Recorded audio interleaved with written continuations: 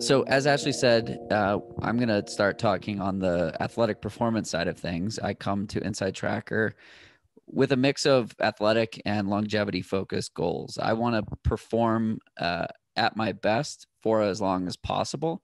I run a lot. I cycle. I do some other things related to cross training, and I'm not a professional athlete, and I have a full-time job here at InsideTracker, so I also need energy during the day. So it's not enough to just have the energy to get up and smash my workout in the morning and then nap all day. But I have to actually be mentally sharp and have that focus in the morning and afternoon as well. And I've been able to do that thanks to InsideTrackers.